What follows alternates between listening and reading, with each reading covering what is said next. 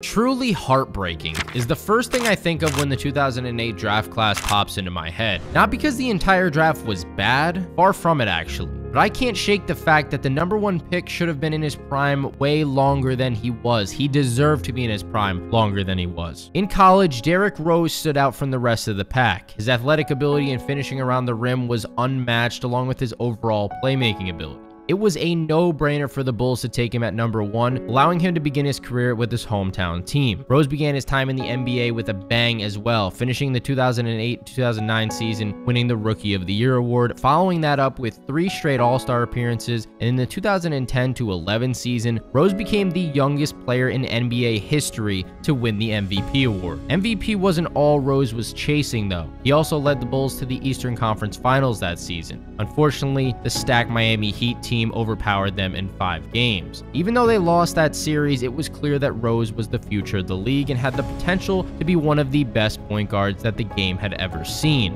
But all that potential began slipping through his fingertips following his MVP season. First game of the 2012 playoffs, Rose tore his ACL. The Bulls were up 12 points with about a minute left in the game, and I understand wanting to close out the game strong, I really do, but damn, it sucks knowing there was a chance it never would have happened if he was pulled from that game. He missed the entirety of the following season, and when he returned, Rose suffered a meniscus tear just 10 games later. Of course, after 2 knee injuries, he wasn't nearly as explosive as before, but he was doing everything he could to get back to playing well and helping his team out. Rose also tore his meniscus yet again in February of the 2015 season. He played one more season with the Bulls after that before being traded to the Knicks. After one very good year in New York, he tore his meniscus again, and then after that, he signed with the Cavaliers. Despite the Cavs having an insane amount of veteran talent on their roster, Rose was having a lot of problems staying healthy enough to actually get on the floor and was dealt to the Jazz near the trade deadline. 2 days after that trade, he was waived from Utah and went on to sign with the Timberwolves about a month later. Having one of his most memorable moments in Minnesota, he scored 50 points in a regular season game against the Jazz. After that season, Rose bounced from the Pistons back to the Knicks and now the Grizzlies, where he can hopefully be a mentor both on and off the court to Ja Morant. Personally, I don't think you can compare anything to Prime D Rose. He was that explosive. It was unlike anything I'd ever seen before when I was watching him growing up. I really do miss those days.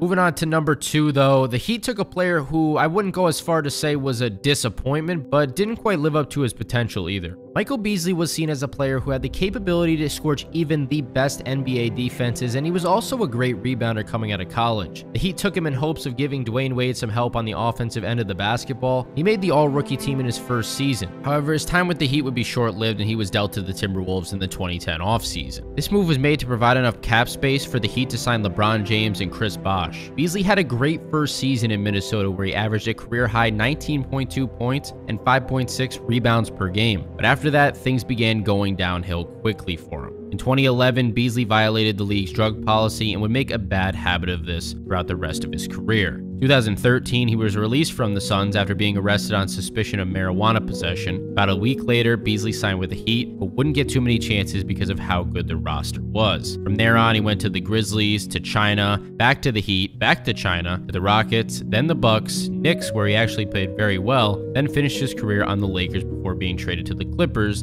and getting waived. After getting waived from the Clippers, Beasley once again violated the league's drug policy and was suspended before signing with the Nets as a substitute player till he tested positive for the virus, and his contract was ultimately voided. Since retiring, Beasley has continued to play in China. Next up, we have another player who unfortunately got involved into the drugs. OJ Mayo was another elite scorer that this class had to offer. Scouts loved his vertical, and when you pair that with a smooth jump shot like his, he was able to score from almost anywhere on the court. The T-Wolves selected him with the 3rd overall pick, but he was a part of the first draft day trade. Mayo had a great rookie season, coming 2nd in the Rookie of the Year voting just behind D Rose, but things quickly began to go downhill for him after his 2nd season in the league due to off-court issues. After showing up late to a game day shoot-around in 2010, he was removed from the starting lineup. 2011, he got in a fight with Tony Allen over a card game that he lost, and he apparently didn't want to pay his debt. And that same year, he served a 10-game suspension after being caught using PEDs.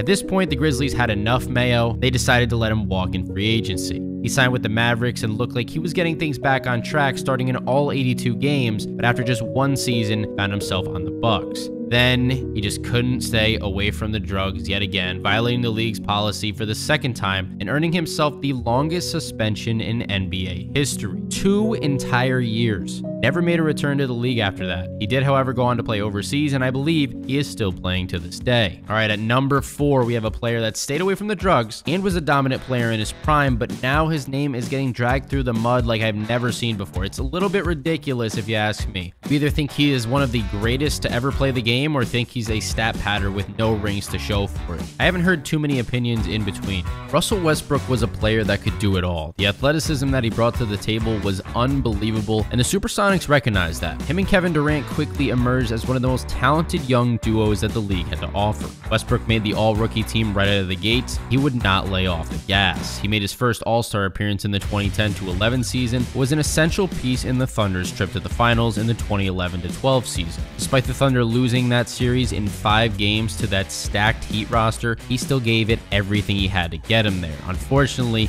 game number 5, he shot a dreadful 4 for 20 from the field, which certainly didn't help out their chances. But he did play well in the previous 4 games. While the playoffs haven't treated Westbrook well since then, he certainly saw a good amount of individual success. He led the league in scoring with 28.1 points per game in the 2014-15 season, and after KD left in the 2016 offseason, Westbrook stepped up as the sole scoring option for the first time in his career. The 2016-17 season, he started his triple-double reign of terror, being the first player to average that stat since Oscar Robertson. Along with this, he led the league in points per game for the second time in his career and won the MVP award, finishing the year averaging a jaw-dropping 31.6 points, 10.7 rebounds, and 10.4 assists per game. The next 2 seasons, forget about it. He averaged a triple-double yet again. However, it was clear that despite filling the stat sheet, Westbrook did not have what it took to lead the Thunder to a title. As a result of this, he was traded to the Rockets for Chris Paul, 2 picks, and 2 pick swaps. This reunited Westbrook with former Thunder teammate James Harden. With these 2 players both being recent MVP winners, they were supposed to be an unstoppable duo, but they wouldn't be able to bring home a title, and Westbrook was traded after just 1 season with the team to the Washington Wizards. He did make the All-Star team though for the final time in his career with Houston, but once he was in Washington, Westbrook averaged a triple-double for the 4th time in his career and led the league in assists per game for the 3rd time in his career. But he was once again on the move in the offseason, forming what was supposed to be a big 3 with LeBron and Anthony Davis. This big 3 was a big flop, to say the least, and near the trade deadline, Westbrook was part of a 3-team deal that landed him in Utah. He had his contract bought out before playing a single game though. Since then, he signed with the Clippers. Clippers are top 5 this season in the Western Conference at the time of making this video, so they might be able to put up a little run in the playoffs, but I'm not sure if they're going to be able to take down the powerhouses and win it all. What do you guys think? Moving on to the 5th pick is actually one of Westbrook's college teammates who had a great career and is still playing today.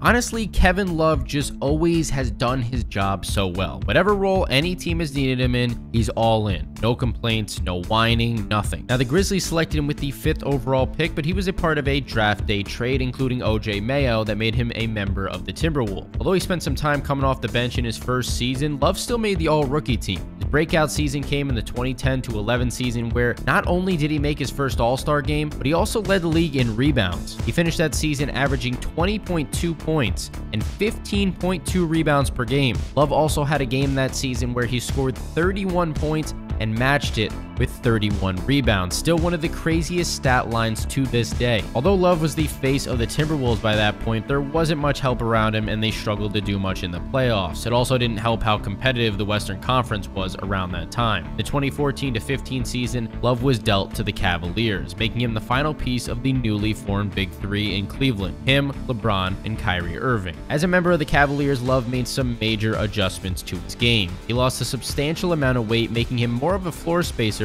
and less dominant of a force on the boards, but that was an essential change that helped the Cavaliers make 4 straight finals trips. While Love would struggle throughout the team's 3-1 comeback in the 2016 finals, he was still a key piece in that team-making history. After LeBron left the team in the 2018 offseason, Love was given a huge extension. However, it took him some time to come to terms with the fact that the Cavaliers were now a rebuilding team. As time went on, he embraced that role though as a mentor to the team's younger players and was an essential part of their relatively quick rebuild. In the middle of the 2022-23 season, he returned to to a championship contending team, signing with the Miami Heat after having his contract bought out by Cleveland. Love still remains a member of the Heat to this day and played a major role in their unbelievable 8-seed playoff run to the finals last year. At number 6, we have the first international player selected from this draft class. Danilo Gallinari was looked at as an elite and consistent shooter during his time playing in Italy. The Knicks took a chance on him with the 6th overall pick. However, he got off to a slow start to his career, missing a big chunk of his rookie season due to back problems. Once Gallinari returned back to normal though, his second year with the team proved to be a turning point in his career. He jumped up to averaging over 15 points per game and around 5 boards.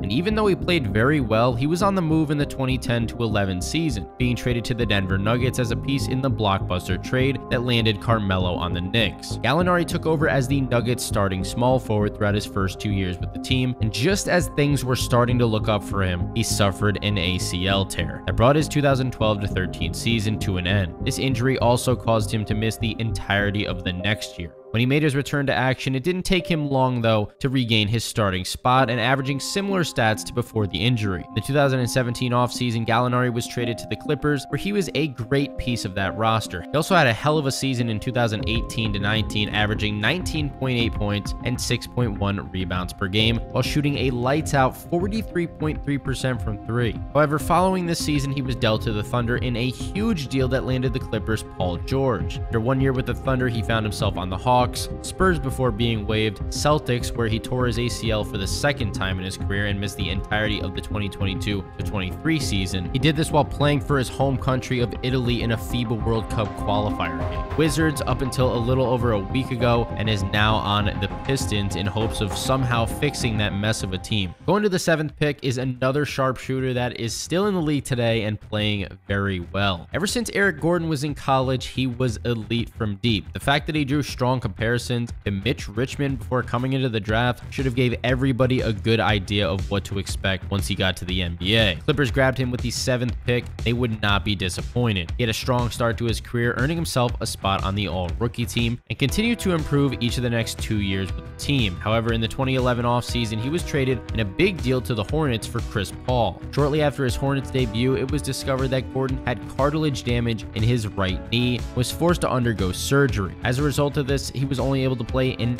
9 games that season. While he saw a slight regression following the surgery, he still held on to his spot as a team starting shooting guard during his time in New Orleans. The 2016 offseason, Gordon signed a 4-year deal with the Rockets. While he saw a reduced role in Houston, he certainly made the most of it when he was on the court. In his first season with the Rockets, Gordon took home the 6th Man of the Year award after averaging 16.2 points per game. He continued to serve as a key piece for them off the bench, but the Rockets could never put all the pieces together to win a title. In the middle of the 2022 season, Gordon found himself back on the Clippers but was waived in the offseason. He then took that opportunity to sign with the contending Phoenix Suns, where he has started in nearly half of the games that he's played in. Gordon has had a strong start to this season, and a lot of things would have to go their way, but this could be the best chance that Gordon has at a title. Moving on to number 8, unfortunately, we have our first true bust of the draft. Joe Alexander was looked at as a player who could make some real noise at the NBA level. At 6'8", 230 pounds, people were comparing him to Shawn Marion. The Bucks took him with the 8th overall pick, but this would be a big mistake. He averaged a rough 4.7 points and 1.9 rebounds per game in his rookie year, mainly due to not seeing the floor. Milwaukee was quick to dish him off to the Bulls after the 2008-2009 season, and after 8 games in which he barely played, shot 16.7% from the field, Alexander would never see an NBA floor again. On a positive note, at least he went on to have a successful overseas career. Now moving on to the 9th pick, a point guard who had an elite 3-point shot and was on over 10 teams throughout his NBA career. Now, if I go over every single team that DJ Augustine has been on in depth, it's going to get super confusing, so I'm going to keep it as simple as I can for you guys. The Bobcats drafted him with the 9th pick, and he had a strong rookie season, earning him a spot on the all-rookie team and shooting 43.9% from 3. His best season as a member of the Bobcats, and arguably his entire career, came in the 2010-11 season, where he averaged 14.4 points and 6.1 assists per game. After playing out that rookie contract, he signed with the Indiana Pacers in the 2012 2012 offseason. From that point on, Augustine spent the majority of his time coming off the bench for a ton of different teams, as we just talked about. After the Pacers, he went on to play for the Raptors, Bulls, Pistons, Thunder, Nuggets, Magic, where you could say he revived his career, starting in more games than previous seasons, Bucks, Rockets, and then the Lakers. Overall, DJ had a very respectable 14-year career in the NBA, averaging right around 10 points per game, being a plug-in point guard for almost any team that needed him. Rounding out the top 10, we have a player who is still one of the best defenders in the league. Brook Lopez was taken 10th by the Nets, and he almost instantly took over as the team's starting center. He earned himself a spot on the all-rookie team after averaging 13 points, 8.1 rebounds, and 1.8 blocks per game. And as time went on, the Nets moved from New Jersey to Brooklyn. Lopez took over as the team's best player, earning himself a spot in the All-Star game in the 2012-13 season. But after 9 years with the team, it became clear that the Nets were incapable of making any meaningful playoff runs with Lopez. In the 2017 offseason, Lopez found himself on the Lakers for just 1 year before joining the Bucks, and by this time, he had added a consistent three-pointer to his resume, which really helped space the floor in Milwaukee. He was a crucial part in the team's championship run in the 2020-21 season, where they would take down the Phoenix Suns in 6 games in the NBA Finals. While the Bucks haven't been able to make it back to the finals just yet, they definitely have remained contenders, and with the addition of Damian Lillard in the offseason, I am really excited to see this playoff run that they could put together. I want to see the Bucks and Suns at some point in these upcoming playoffs. I think all that star power would make for a super fun series. That's all I'm saying. At pick 11, we have another player who would bounce around the league a lot, Jared Bayless, offensive weapon out of Arizona. The Pacers drafted him, however, he was traded to the Trailblazers on draft night. Throughout the first 2 years of his career, he struggled to find his shot, really wouldn't be able to break into the Trailblazers starting lineup consistently. In the 2010 offseason, Bayless was dealt to the Hornets, but only played 11 games before being traded once again, this time to the Raptors. He played well with the Raptors, averaging about 10.5 points per game during his time there, and after Toronto, he ended up on the Grizzlies, Celtics, Bucks, 76ers, and finally the Timberwolves to finish off his career. Just an overall solid bench/role player type guy in the league, lasted 11 years, so that's pretty good in my book. Unfortunately for him though, no deep playoff runs during his time in the NBA. Number 12, Jason Thompson, taken by the Kings, started off his career on a positive note, had a solid rookie year, and followed that up with the best season of his entire run in the NBA, where he averaged 12.5 points and 8.5 rebounds per game. However, after that second year, he saw less and less playing time from there on out. He was traded 3 times after his run in Sacramento came to an end, first to the 76ers, where he didn't play in a single game, then he was immediately sent to the Warriors, and then finally the Raptors to finish out his career. While it's easy to look at Thompson and say he was an overall bust, 9 years in the league is still a good amount of time, and he also played overseas after retiring, so there have certainly been worse players. Jumping to the 13th pick, we have an NBA champion, Brandon Rush, an extremely athletic guard with the ideal frame for an NBA player and a great defender. Blazers took him at number 13, but he was traded to the Pacers on draft night. During his 3-year run with the Pacers, he bounced in and out of the starting lineup, but was never able to fully take over that role. In the 2011 offseason, he was dealt to the Warriors, where he would eventually win his lone NBA title during his second stint with the team. But before that, after his first run in Golden State came to an end due to an ACL tear, he found himself in Utah for 1 year. Turns out Rush came back to the Warriors right when the dynasty was being built, and he played a reliable bench role during the 2015 title run.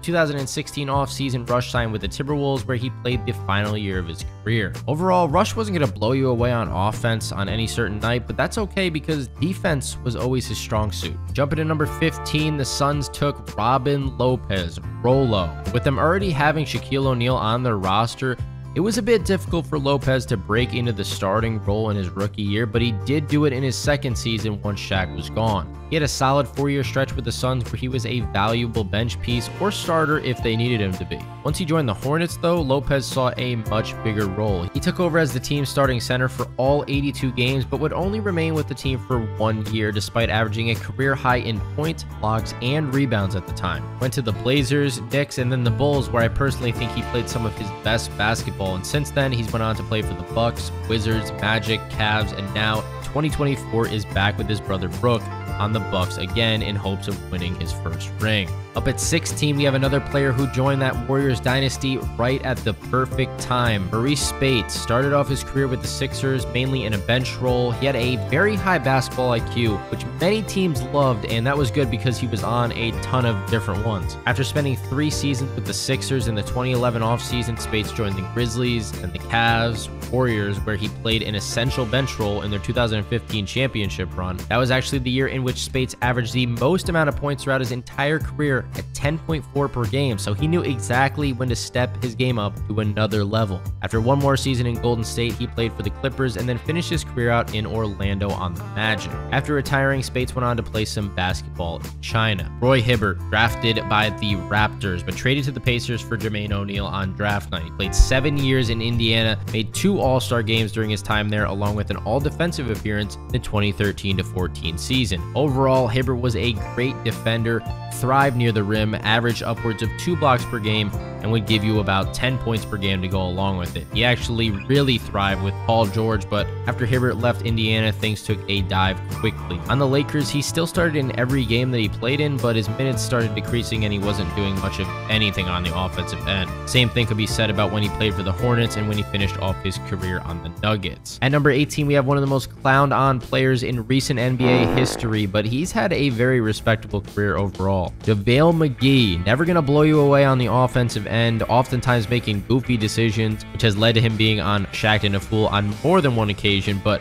defense was something you could always count on. Also, Shaq and McGee clearly have had beef for a long time, which is why he's on that show so much, being made fun of. Listen, Shaq, this is a 3-time NBA champion you're talking about right here, so we need to put respect on this dude's name. His first 2 championships came on the Warriors when they had Durant, but let's not lie to ourselves and act like McGee didn't play his part on the team. He might not have had the most minutes, but he made the most of it almost every single time he was on the floor, being very efficient when given his opportunities. His 3rd title came in the bubble with the Lakers when they took down the Heat. He started in almost every single game in the regular season leading up to the finals, but didn't see the floor during that series against the Heat. Nonetheless, he was a part of the reason they made it there in the first place, so he deserves some credit, and McGee is still playing to this day as a bench piece to the Kings' young and upcoming roster. Number 19, J.J. Hickson, selected by the Cavaliers. With the Cavs being a contending team at the time, he didn't really have too much time to develop his game before being thrown into the Wolves. He started off his final season with the team strong, but was on the move to the Kings short after that. In the middle of the 2011 season, Hickson found himself in Portland, where he played his best basketball, starting in almost every game, along with averaging over 13 points per game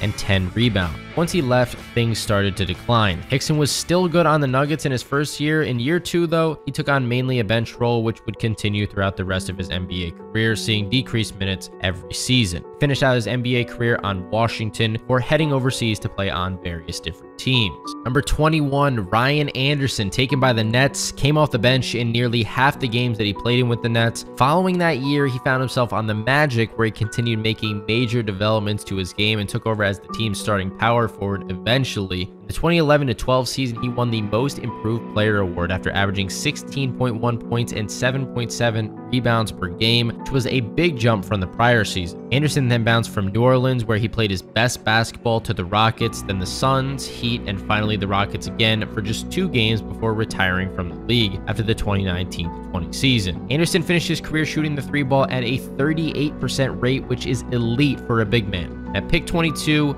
we had another elite 3-point shooter, Courtney Lee. Played on 8 different teams in the league, swapping between bench piece and starter, depending on where each team needed him to be. You knew exactly what you're going to get out of this guy. He'd make you the threes when you needed him to, give you solid minutes when his number was called. Lee played for the Magic, Nets, Rockets, Celtics, Grizzlies, Hornets, Knicks, and Mavericks during his time in the NBA. A calf injury would unfortunately end his career, and he retired after a very respectable 12 years. Number 23, Costa Koufos. Solid 11-year career in the league, spending time with 5 different teams and improving as mainly a rebounder throughout his time in the NBA, especially late in his career. Never much of an offensive threat, but always played good defense in the post, which helped out a lot of his teams. Number 24, Serge Ibaka, an amazing shot blocker in the NBA. Serge Ibaka was compared to Shawn Kemp before he came into the league. Fittingly, Supersonics picked him at number 24. He missed what would be his rookie season due to playing in Spain and joined the NBA in the 2009-2010 season. While it took him a couple years to break into the starting power forward role for the Thunder, once he was given the opportunity, he did more than enough to prove that he belonged. He led the league in blocks per game in both the 2011 and 2012 seasons with 3.7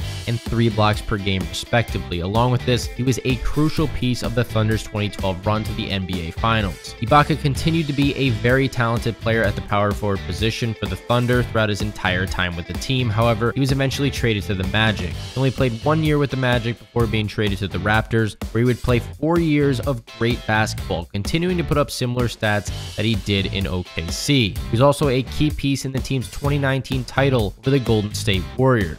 Following his title run in Toronto, Ibaka went on to play for the Clippers, Bucks, and is now playing overseas. He made the All-Defensive Team 3 times throughout his NBA career, meeting some of the league's best scorers at the rim. On to number 25, Nicholas Batum, just an overall well-rounded player. Started off his career with the Blazers for 7 seasons where he put up over 11 points per game and over 5 rebounds. Then he found himself in Charlotte on the Hornets once again, just doing his job well, averaging similar stats to when he was on the Blazers and even helping the Hornets make the playoffs in his first season with the team. After his time in Charlotte came to an end, he wound up on the Clippers and is now currently playing for the Sixers, hoping to cash in on a late title run. Don't get me wrong, the Sixers are a good team. When they get down the stretch of the playoffs, Embiid and Maxey are going to have to carry that team. I feel like they just need one more piece and they might be able to actually take down some of the powerhouses in the East like the Bucks or the Celtics. They do have Mo Bamba though.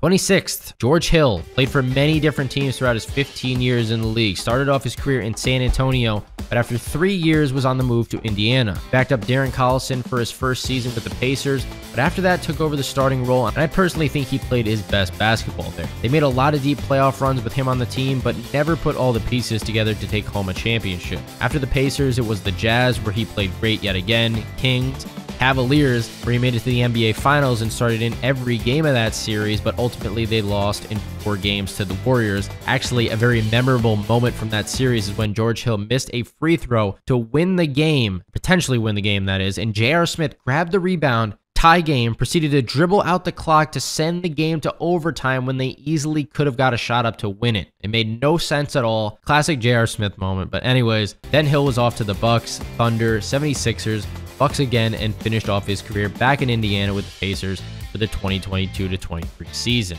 I kind of feel bad for Hill because he barely missed out on a ring on more than one occasion, but I guess that's just how it goes sometimes. Skipping to the 34th pick now, Mario Chalmers. Taken by the Timberwolves but traded to the Heat before playing in a single game. Chalmers was the starting point guard during the Big Three era with LeBron, Wade, and Bosh on the team, so he picked up 2 rings along with them. He was always a good defender on the team and shot the 3-ball well when they needed him to. One moment from Chalmers' time on the Heat that I remember most is when him and LeBron got into a little bit of a scuffle after there was a miscommunication on defense, which was pretty funny. After his run with Miami was over, he found himself on the Grizzlies, but unfortunately tore his Achilles following the 2015 season, which caused him to miss the following year.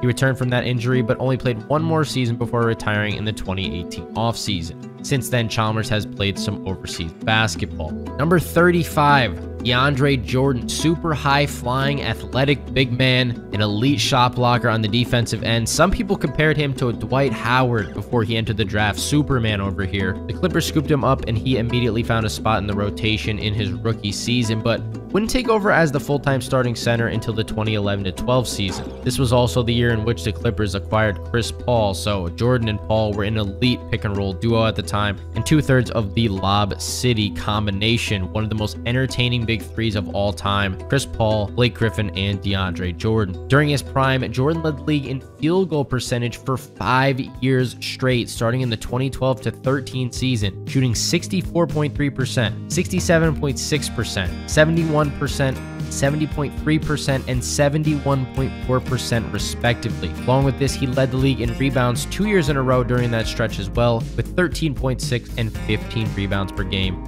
in the 2013 and 14 seasons. Jordan also made his lone All-Star game in the 2016-17 season to top all that off. No true playoff success for Jordan until he got to Denver though in 2022 when he won his first NBA title. Now he's still playing for the Nuggets currently, hoping to add another to his resume. Jumping to number 37 here, another quality option, Luc Mbah a Moute. 12 years in the league, played for many different teams, and was a high energy type of player. Bucks ended up drafting him, and he spent the majority of his time with them as their starting power forward. Mbah a Moute was never much of an offensive threat, but his defense was good enough to give him minutes and made him stand out from the rest of the pack. After his time with the Bucks was up, he moved to the Kings, Timberwolves, Sixers, Clippers, Rockets, Clippers again, then finished his career with the Rockets yet again. Towards the tail end of his career, injuries started to catch up with him, but Mbah a Moute always gave it all he had on the court. Pick 43, Patrick Ewing Jr. 1 year, 0.4 points per game. Safe to say, Patrick Ewing's son unfortunately did not pan out in the league. At pick 45, though, we had a draft day steal. Goran Dragic was a great story. Everybody counted him out early, so it provided him even more reason to succeed later on in his career. One article said that his name should be Tragic instead of Dragic because of how bad he was playing. Safe to say, for the rest of his career, that article's author would shut their mouth. After starting off on the Suns, Goran moved to the Rockets, where he would start his ascent. Once his contract there expired, he returned to the Suns, where he started off his career, this time being the starting point guard, along with winning the Most Improved Player award in the 2013-14 season,